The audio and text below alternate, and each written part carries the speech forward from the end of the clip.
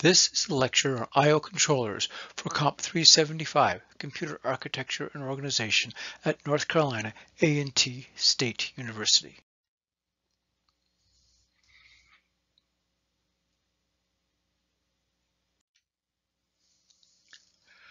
Internal components of a computer are the CPU, the memory, and the bus. When you write a program, you can just do calculations and change variables. These access the memory, the bus, and the CPU. But you have to read and write to I/O devices. You read from a file, you write to the screen, or you write to a printer. Those are I/O devices. They're external. Here's a short list of I/O devices that I made up as I just looked around my office. You have all sorts of things. Some are built into the cabinet of the computer, like the disk. Others are obviously external, like the keyboard and the mouse. And there's all sorts of other devices out there. They run at different speeds. This chart is a logarithmic scale, so each increment larger is 10 times faster. And so you can see the gigabit Ethernet is 1 billion bits per second. I actually believe the displays are even faster than that. And you can see hard disks. Actually, this is an old chart taken from the textbook. But down at the bottom, you can see things like the keyboard. How fast can you type anyway? So the keyboard and the mice are very slow compared to many of the other devices. They have computer mice, but no rats. You need to be fast like a gigabunny. The devices differ in several different qualities. They have different speeds, as mentioned before. Granularity. Granularity is the size of the unit that you can read and write. Keyboards can type individual characters. Disk drives generally read and write blocks of maybe 4,000 bytes. And also how you control the devices. The I/O controllers are the interface between the different devices and the internal components of the computer. Here's the usual graph I've shown many times representing the architecture of a computer. And you'll notice the I/O controller connects to the bus and also connects to the I/O device. Generally, I only draw one I/O controller. Usually there are many I/O controllers. There's typically one I/O controller for each type of device or each type of interface. There may be multiple devices connected to each I/O controller. The I/O controller is the interface between the I/O device and the internal operations of the system, the bus, the memory, and the CPU. The CPU does not access the I/O devices directly. Instead, it requests the I/O controller to take actions to the I/O devices. So the CPU sends a request to the I/O controller, and the I/O controller runs in parallel with the processor. I/O controllers connect the I/O devices to the system. You can think of an I/O controller as plugging into the bus and then having I/O devices plugging into the controller. It communicates with the CPU and the RAM over the bus. Most controllers can access the memory and read and write directly from the memory, and they also get commands and return status to the CPU. A single I/O controller may control multiple devices. Most computers have many I/O controllers, one for each type of device or each type of interface. The CPU generally commands the I/O controllers to take actions. The I/O controller is responsible for several different activities. First of all, it's an interface translation. That is, the I/O devices do not communicate in the same manner as the bus. The bus has its protocol for communicating, and the I/O devices have their own protocols. Most of the I/O devices have a serial connection, whereas the bus is very parallel. So there's also a difference in speed. As you showed earlier, some of the I/O devices are very slow. Say your mouse, it doesn't send an awful lot of information to the system, whereas the bus runs very fast. And then there's addressing. You have to be able to specify an individual device. The CPU has to indicate which device it wants to read or write to. Multiplexing is the connecting of multiple devices to the computer through the I/O controller. In other words, you could send a command to the I/O controller, and the I/O controller will specify the individual device that's supposed to take that action. You can have multiple devices reading and writing simultaneously to the machine, and the I/O controller handles the flow of data to two devices or more. Buffering is the saving of information between the devices. The bus runs very quickly, so if the I/O controller is going to send information out to a relatively slow device, then it will read a block of information from the memory across the bus and then feed it out to the device at a speed that the device can handle it. I/O controllers also detect any errors the device may be able to detect and possibly correct them. In some cases, the I/O controller will take action to retry or correct an error. In other cases, it will simply inform the CPU that an error has occurred. Controlling some devices takes multiple steps, and an I/O controller may initiate the multiple steps.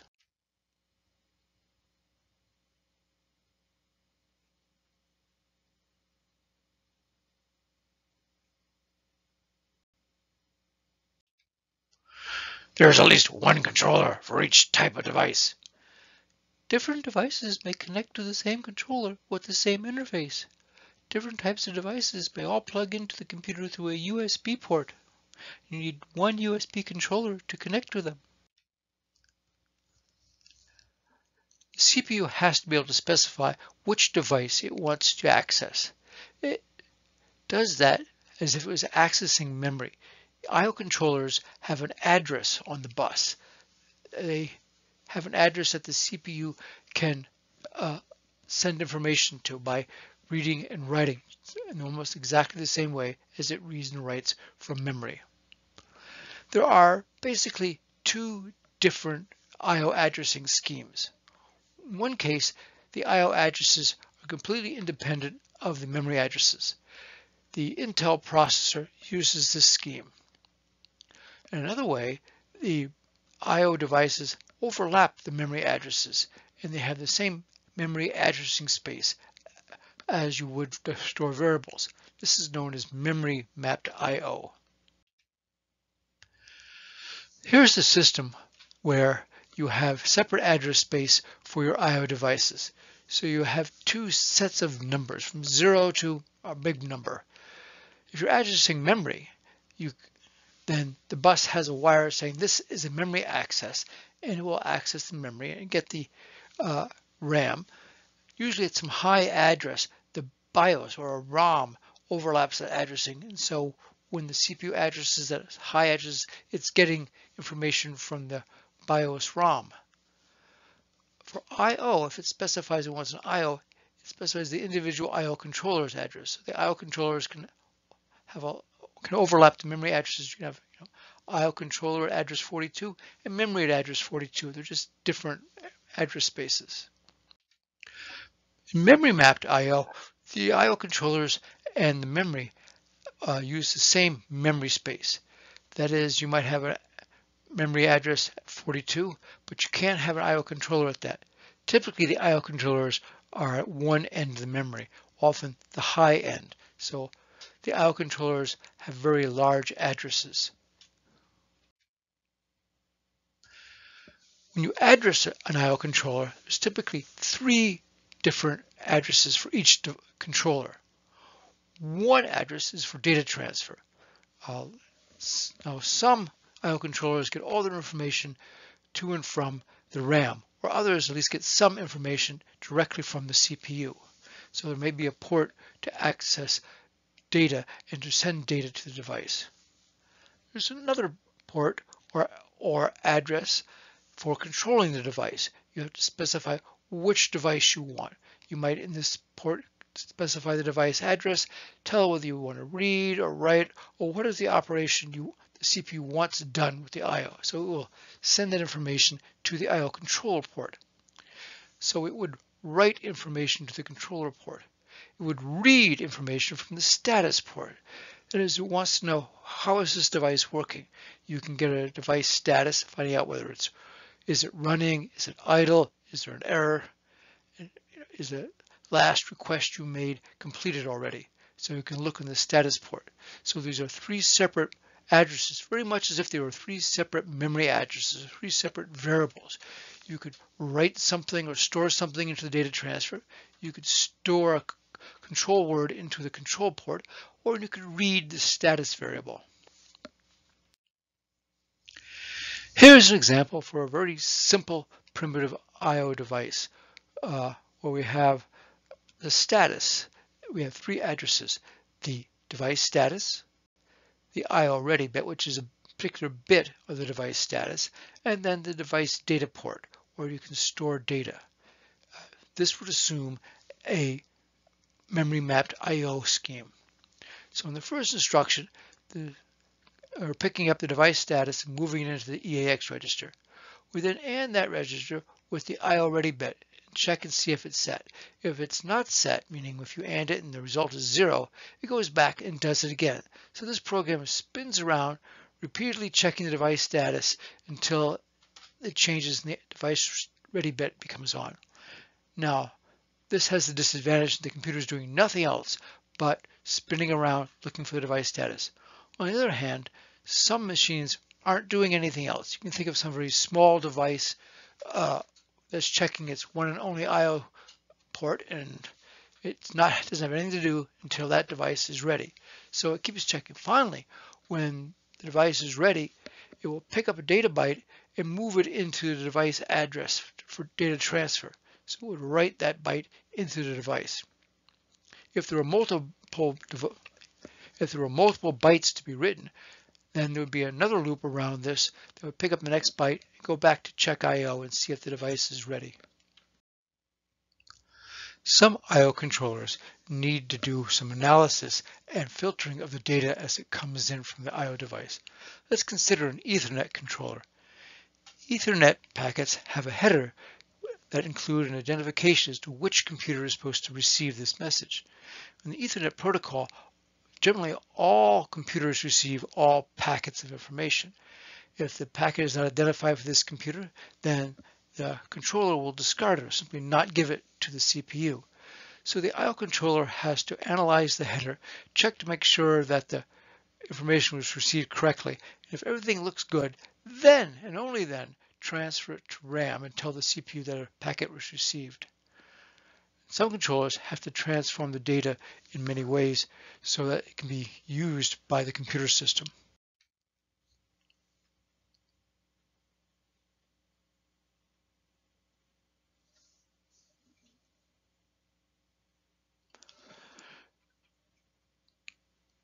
The answer is B.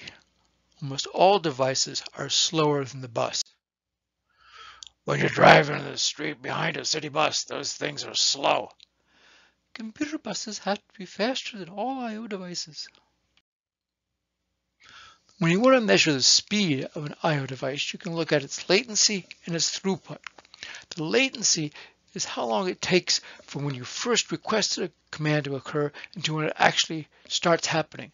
The throughput is once it starts going, how many bytes per second, how much data can be pushed through the machine. Some devices require multiple steps in order to make them work. Others simply say, send this byte out to this device, and that's all it takes. As information comes in, the controller can detect errors and react properly to them and even attempt to recover from errors. Some controllers do not provide a lot of support for controlling the device. All they do is send the commands from the CPU to the device. Below is an example of a floppy disk controller. We don't use floppy disks much anymore, and for good reason. With this dumb controller, the CPU tells this floppy drive to start spinning. The floppy drives would stop spinning when they weren't being used, so start it up. And then once it gets spinning at the proper speed, the I/O controller will interrupt the processor until it's running at the fast speed. Then the processor will tell the controller, move the disk read arm out to the proper location. So the controller moves the arm out to the proper location and then interrupts the CPU when the arm is in position. The processor then tells it to start reading to transfer the data into memory. And then once the data has been transferred to memory, the disk interrupts the CPU to tell it the transfer is complete. Some controllers have embedded processors that handle a lot of the processing of the information. This offloads the work from the CPU, allowing the I/O controller to run independently of the CPU, allowing the CPU to get more processing done. Of course, each device runs slightly differently, and the I/O controllers have to be able to operate each one. This improves performance for all devices and processors. In this example, the processor sends a request to read to the smart I/O controller, giving it the location on the disk where it wants to read and the location in memory where it wants the data to be stored. The disk then does all the steps. It starts the thing spinning, moves the arm out, reads the information into memory, and then when it's all done, it will interrupt the CPU to tell it that the operation is complete or that an error has occurred. Most high-speed I/O controllers use direct memory access, or DMA. It allows high-speed movement of data between the I/O controller and the memory. Some devices do bit buffer chaining. That is, instead of specifying an individual memory address for where data is to be stored, they can give blocks of memory. Put some of the information here, and then some of the information in another location, and the rest of the information in a third location. So in this example, we have a linked list of addresses. You give the linked list to the I/O controller, which then puts the first so many bytes read into the data buffer 1, the next so many bytes, depending on how much is specified, into buffer 2, and the remainder into buffer 3, putting the data into different areas in memory. So this would be often called a scatter read, or if you're writing from multiple buffers, a gather write. It's particularly useful if you have operating system information and user data that has to both be sent out to the I/O device. For instance, if you have a network packet, the network header may be created by the operating system, whereas the data to be sent comes from the user address space.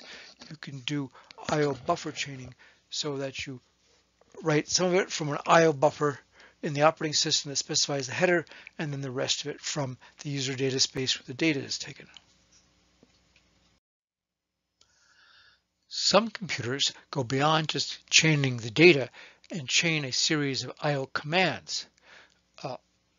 In this way, there's a linked list of I/O commands, each specifying what operations should be done, the address in memory, the address of the device, and how much should be read or written. And these are chained together. So the processor gives the head of the list to the I/O controller and tells the I/O controller to start the command.